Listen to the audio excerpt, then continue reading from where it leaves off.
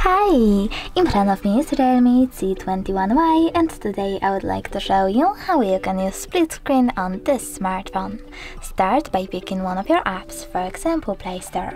Then click Home button and select the other one, like Browser.